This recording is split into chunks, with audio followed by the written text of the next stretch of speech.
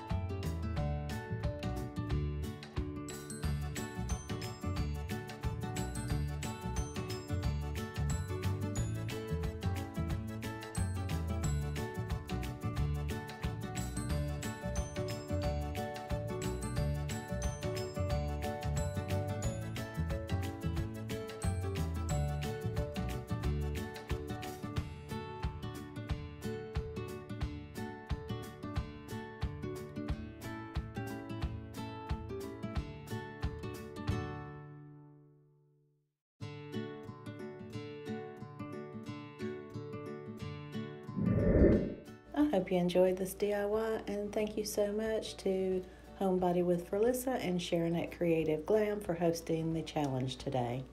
Have a great day, guys.